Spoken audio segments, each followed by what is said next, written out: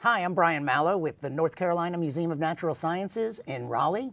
And this is an interesting year for an interesting insect, the cicada.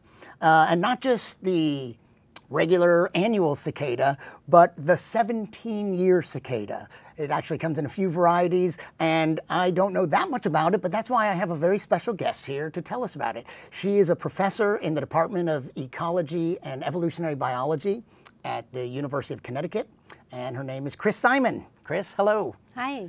Hi. So there is a variety of cicadas. There are 17-year, there's 13-year, and then there's the annual. Are there any other years represented by the cicada? Well, most cicadas are not synchronized like periodical cicadas. So they have longer life cycles than 1 year, but they come out, you see them every year. However, there is a cicada in Northeast India. We've heard reports. It comes out at the year of the Soccer World Cup, so once every 4 years. It comes out for the World Cup. Yes. I knew soccer fans were fanatical, but I'd never heard that one before. So maybe I should start by just asking you, what is a cicada? A cicada is an insect that's in the order Hemiptera that feeds on plant saps or xylem fluid from the plants. And so they're plant-sucking insects, more or less, and they have various relatives like spittlebugs and tree hoppers, leaf hoppers. Those aren't the most well-known. I happen to be a big fan of hoppers, leaf hoppers, tree hoppers, plant hoppers, but they're not that well-known as far as insects go. But those are some of their closest relatives? Yes, yes. And although they're not well-known, a lot of people have seen the tree hoppers, for example, because they're famous for looking like thorns. Mm-hmm. And they're also famous for singing by substrate-borne vibrations. The hoppers, yes. Yes. And now cicadas, people might know them by also the court. I grew up in Houston, Texas, and now I'm living here in Raleigh. And you hear them in the summer, just the, I guess, is it all right to call them the annual cicadas? Is that what we refer to? Yep. And they're just this synchronized singing that builds up to like a crescendo and down. And it's like, it's part of summer in the South, right. I guess. How do they make their sounds? They make their sounds using a membrane on the abdomen called the tymbal. It's a ribbed membrane, and it's got two giant, one on either side, only in the males, and there's two large muscles attached to the tymbal, and they cause them to vibrate very fast, which vibrates the air and makes the sound. Okay, so is that unusual? Because I know, isn't like crickets rub their legs together? Creatures have a lot of mechanisms we have our vocal cords. Right. That we pass air over. There are a lot of mechanisms for making sound. That sounds right. Like an unusual one, or? Yeah, well, that whole order of insects, the tymbals occur in various groups in that order of insects. But yeah, in Orthoptera, like crickets, they rub their legs together, or parts of their wing in their legs. There's a file and scraper. But some cicadas actually don't sing using tymbals.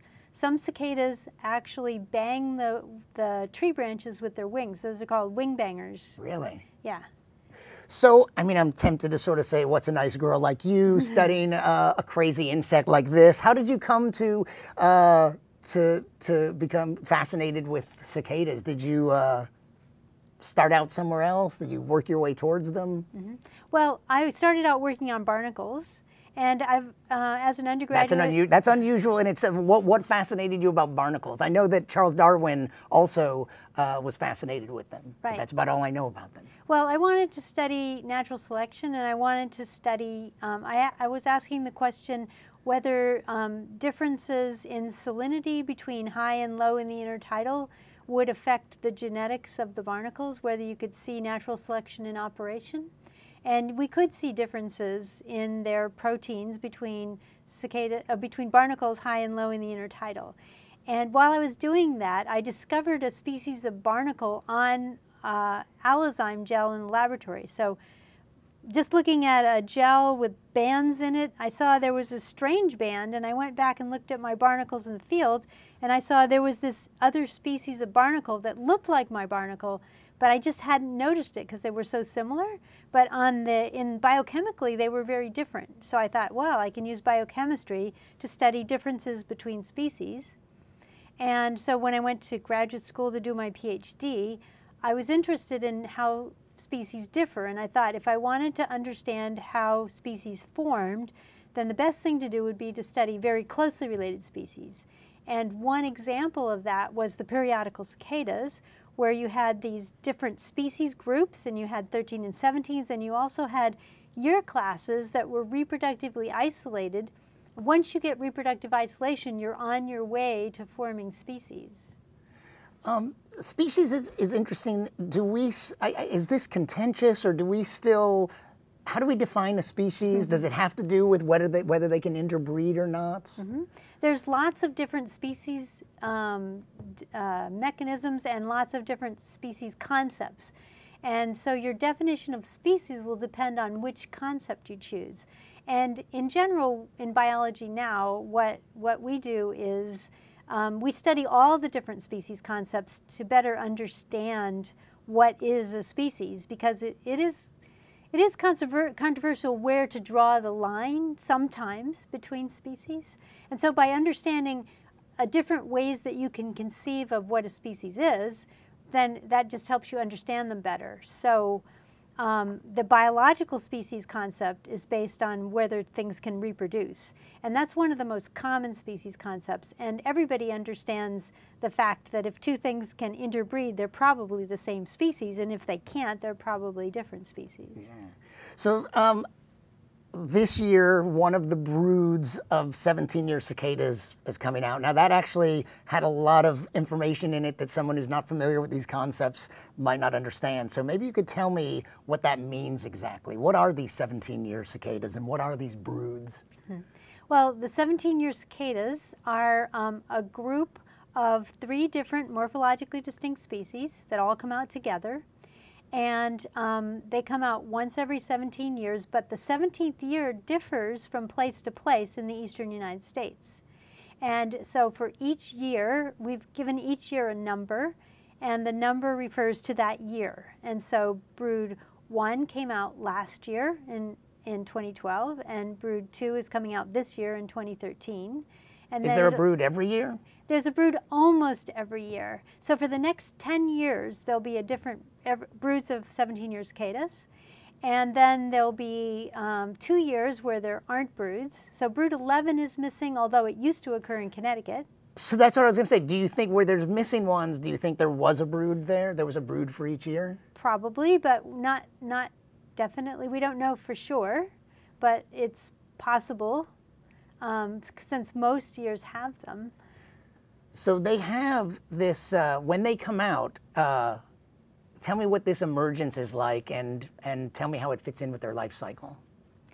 The emergence is very large. There'll be billions and billions of them in any one location. And so their strategy for survival is predator satiation, safety in numbers. Yes. And everything about their biology revolves around this strategy of safety in numbers. What do you mean? They're perfectly synchronized, so they all come out together within a couple of days of each other. So the emergence period will last about a week, with the peak will be 2 or 3 days with the biggest peaks. And so they'll all be out singing together, and they have this predator foolhardy behavior. So they don't fly as readily as annual cicadas. They're very noticeable. They have bright colors. They have very shiny, reflective wings, different from other cicadas that don't reflect. What's the significance of that in terms of? It just makes them a lot more obvious to predators. They're very obvious. Who are their predators? Their predators are birds. Any birds that eat insects will eat periodical cicadas, but also things like box turtles, snakes, raccoons, possums, cats, dogs, people. Everybody eats cicadas. So this is what you're calling predatory foolhardy behavior, or predator foolhardy because they don't fly away readily. They're easy to catch. They're not camouflaged. They're shiny and attractive. They're obvious. They have bright red eyes. Yes, and then they don't run away. Yeah, if you've ever tried to catch an annual cicada, you know it's very difficult. You get close to them and they take off. These periodical cicadas, yeah, they don't notice you. So, and you think that's just because they don't need to, because there are billions of them? Yes. Yes. We can lose a few. Right. Right. So it's not good for the individual, but it works for the species. Well, no, each individual has a better chance of surviving if it comes out in the big mass. It's definitely for the benefit of the individual. Okay. So it can pass on its unique genetic code. Right. How could that even come to be? So they don't only exist in that period. For 17 years, they live underground. Yes. Yes, that they seems live like underground. a crazy long time, especially for the lifespan of an insect. Yeah, it is the longest time from egg to adult for continuously growing insects. Not accounting, there's a few species that can diapause or go into resting stages and then come out years later, but it's not growing the whole time. So these are continued, actually go through some phases underground. Yes, they go through 5 stages underground. Each time they shed their skin and become larger. Until finally, and what could even control, that seems like a fascinating subject right there about what can control this timing of coming out every 17 years, and why 17? Yes, well, we think that they have to have a molecular counter of some sort. They're counting the years. So they're feeding on tree roots. It's easy for them to know when a year passes because they can monitor changes in the tree. So when the leaves flesh out in the spring, the tree will change, and they're feeding on that. But how could they keep track of 17 years? Right. They have to have some kind of molecular counter. And so they're counting off the years. But that's not known at this time? No, we don't know it, but we're doing genome sequencing, transcriptome sequencing right now. And we're trying to find genes associated with the life cycle. And then there are other cicadas that are very closely related, but that are 13-year cicadas. Right. Is there any other difference between them besides the amount of years, their periodicity? No, in the 13-year cicadas, there's also the same 3 species groups. We've named them differently. So Magicicada tridecim in the 13-year would be Magicicada septendecim in the 17. And then there's Magicicada tridecassini and Magicicada cassini. It doesn't have a septen in front of the name because it was named a long time ago, before we knew about the 3rd species, Magicicada tridecula and Magicicada septendecula. How long have you been studying these? I've been studying them since I was a student back in 1974. It's quite a long time. How many factors of 17 is that? I've seen several broods 2 or 3 times. How many multiples? Yeah. So and the reason you're actually here, so you're a professor in Connecticut, and the reason that you're in North Carolina right now is because this is this magic time of the year, and brood 2 is popping out. So how widespread is this? And are these 17 and 13-year cicadas all over the world? No, only in the United States, east of the Great Plains. Really? This is only an American thing? Right. Well, what do you make of that?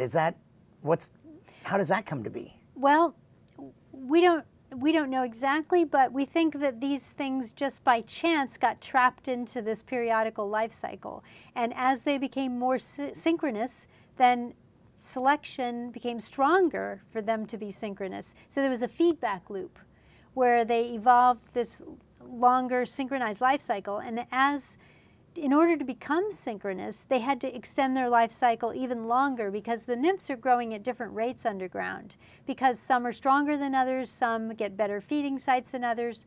So they're growing at different rates. And so the ones that get to the 5th instar or last instar first have to wait for the others to catch up. So natural selection has favored the lengthening of the life cycle so that by the time the cicadas come up, there's a lot of them ready to come up together. Safety in numbers. Right. And cicadas are around the world, but just not these periodical Right. ones. There's about 3,000 species of cicadas in the world. Not all of them are described yet. Okay. There's lots of biodiversity out there waiting to be discovered. Speaking of numbers, do you have an idea of how large a population of scientists are studying cicadas? Yes, I mean, I know all of them. So it can't be too many. Most of them, yeah. And I'd have to count my list, but there's probably about 30, something like that, 30 or 40. Wow, that's not very many. No, but this is just a very small group of insects, only 3,000 species. Most insects, there's a lot more. Yeah. That's a family of insects. So I do know, and one of our colleagues, Holly Menninger with the Dunn Lab, with Rob Dunn's lab, was very interested in your use of social media. Since there are only some 30 of you studying these, citizen scientists can be very helpful in gathering data. So how have you incorporated citizen science and social media into your studies? Well, one of my colleagues, Dr. John Cooley, has built a website called magicicada.org, and it's linked closely to our general cicada website called Cicada Central. And at magicicada.org, there are forms for reporting cicada sightings, and then when he gets reports, they automatically get put onto Google Maps, and there's a map there that you can zoom in on, and you can see where the cicadas have been reported. It records the most recent 500 reports. And so some of the reports for North Carolina have fallen off the map already. But as we get reports, they get reported, and that helps us make distributions. And so what we do is we go to places where people have reported, and we try to get the edges. We try to carefully map the edges of each brood to see where it comes in contact with other broods. And so knowing where the general pattern of emergence is helps us find the edges, and it also has helped us to find unusual, weird populations that we didn't know about. And why is that important, that finding the edges? Just what mysteries are you actually trying to solve? We're trying to figure out how the different broods form. And we know, for example, that the cicadas can come out 4 years early, 4 years late, occasionally 1 year early or 1 year late, but it's very common for them to come out 4 years early, less common 4 years late, but we've seen that as well. And if you come out 4 years early as a 17-year cicada, then you come out as a 13-year cicada, because the difference between 17 and 13 is 4 years. And we can also see 13-year cicadas sometimes come out 4 years late as 17-year cicadas, or 13-year cicadas, some records of them coming out 4 years early as 9-year cicadas. Okay, so what's the one question you most want the answer to? Well, we would like to know the genetic mechanism for the change in the life cycle, but for these 4-year jumps, and we also want to know how they count the years.